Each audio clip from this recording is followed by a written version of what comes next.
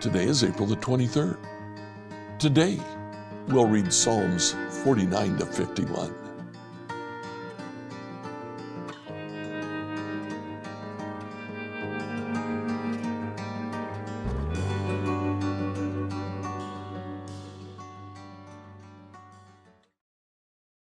As we read through the Bible in a year, Sundays are dedicated to the book of Psalms.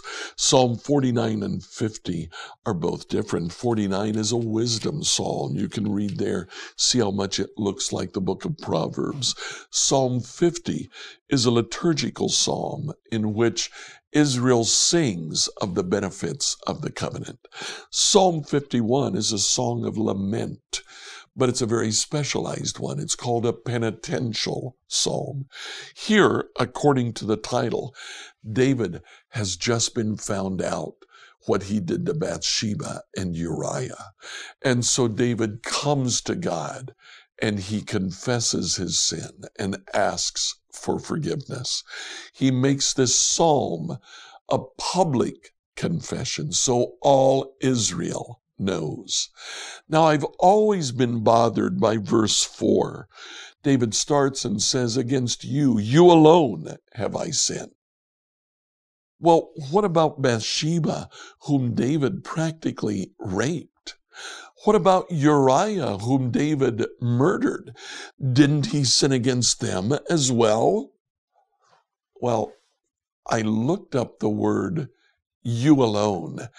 And what I found is that the word alone here is very particular. It only occurs about 30 times in the Old Testament. About 2/3 of the time, it's translated alone. But 10 of those times, it's translated in addition to. It's not saying that David sinned only against God. He's saying, in addition to what I've done to Bathsheba and Uriah, I've sinned against you. In fact, from the tone of the psalm, it seems like David is saying against you, and especially against you, I've sinned. Yes, I did horrible things to Bathsheba. Yes, I did horrible things to Uriah. But my true sin here, Lord, is against you. You wanted better of me, and I've failed you. Psalm 49 through 51, New Living Translation. Psalm 49. For the choir director, a psalm of the descendants of Korah. Listen to this, all you people. Pay attention, everyone in the world. High and low, rich and poor, listen. For my words are wise, my thoughts are filled with insight. I listen carefully to the many proverbs and solve riddles with inspiration from a harp. Why should I fear when trouble comes, when enemies surround me? They trust their wealth and boast of great riches, yet they cannot redeem themselves from death by paying a ransom to God. Redemption does not come so easily, for no one can ever pay enough to live forever and never see the grave. Those who are wise must finally die, just like the foolish and senseless, leaving their wealth behind. The grave is their eternal home, where they will stay forever. They may name their estates after themselves, but their fame will not last. They will die just like animals. This is the fate of fools, though they are remembered as being wise. Like sheep they are led to the grave, where their death will be their shepherd. In the morning the godly will rule over them. Their bodies will rot in their grave, far from the grand estates. But as for me, God will redeem my life. He will snatch me from the power of the grave. So don't be dismayed when the wicked grow rich and their homes become even more splendid. For when they die, they take nothing with them. Their wealth will not follow them into the grave. In this life, they consider themselves fortunate and are applauded for their success. But they will die like all before them and never again see the light of day. People who boast of their wealth don't understand. They will die just like animals. Psalm 50, a psalm of Asaph. The Lord, the Mighty One, is God, and He has spoken. He has summoned all humanity from where the sun rises to where it sets. From Mount Zion, the perfection of beauty, God shines in glorious radiance. Our God approaches, and he is not silent. Fire devours everything in his way, and a great storm rages around him. He calls on the heavens above and earth below to witness the judgment of his people. Bring my faithful people to me, those who made a covenant with me by giving sacrifices. Then let the heavens proclaim his justice, for God himself will be the judge. O my people, listen as I speak. Hear my charges against you, O Israel.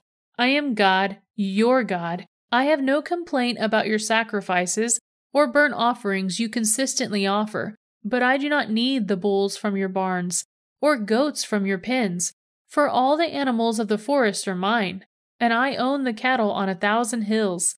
I know every bird on the mountains, and all the animals of the fields are mine. If I were hungry, I would not tell you, for all the world is mine and everything in it. I do not eat the meat of bulls. I do not drink the blood of goats. Make thankfulness your sacrifice to God, and keep the vows you made to the Most High. Then call on me when you are in trouble, and I will rescue you, and you will give me glory. But God says to the wicked, why bother reciting my decrees and pretending to obey my covenant? For you refuse my discipline and treat my words like trash. When you see thieves, you approve of them, and you spend your time with adulterers. Your mouth is filled with wickedness, and your tongue is full of lies. You sit around and slander your brother, your own mother's son. While you did all this, I remained silent, and you thought I didn't care. But now I will rebuke you, listing all my charges against you. Repent, all you who forget me, or I will tear you apart, and no one will help you. But giving thanks is a sacrifice that truly honors me. If you keep my path, I will reveal to you the salvation of God. Psalm 51. For the choir director, a psalm of David regarding the time Nathan the prophet came to him after David had committed adultery with Bathsheba. Have mercy on me, O God, because of your unfailing love, because of your great compassion. Blot out the stain of my sin. Wash me clean from my guilt. Purify me from my sin, for I recognize my rebellion. It haunts me day and night. Against you and you alone I have sinned. I have done what is evil in your sight. You will be proved right in what you say, and your judgment against me is just. For I was born a sinner, yes, from the moment my mother conceived me. But you desire honesty from the womb, teaching me wisdom even there. Purify me from my sins, and I will be cleaned. Wash me, and I will be whiter than snow. Oh, give me back my joy again. You have broken me. Let me rejoice. Don't keep looking at my sins. Remove the stain of my guilt. Create in me a clean heart, O God. Renew a loyal spirit within me. Do not banish me from your presence, and do not take your Holy Spirit from me. Restore to me the joy of your salvation, and make me willing to obey you. Then I will teach your ways to rebels, and they will return to you. Forgive me for shedding blood, O God who saves. Then I will joyfully sing of your forgiveness. Unseal my lips, O Lord, that my mouth may praise you. You do not desire a sacrifice, or I would offer one. You do not want a burnt offering. The sacrifice you desire is a broken spirit. You will not reject a broken and repentant heart, O God. Look with favor on Zion and help her. Rebuild the walls of Jerusalem. Then you will be pleased with sacrifices offered in the right spirit. With burnt offerings and whole burnt offerings, the bulls will again be sacrificed on your altar. Scripture reading by Emily Herrera. Like, follow, and subscribe to this devotional on whatever platform you use to listen to it. Email your questions to us at questions@becomehope.com. As we start the week tomorrow, we'll be finishing up the book of 1 Samuel.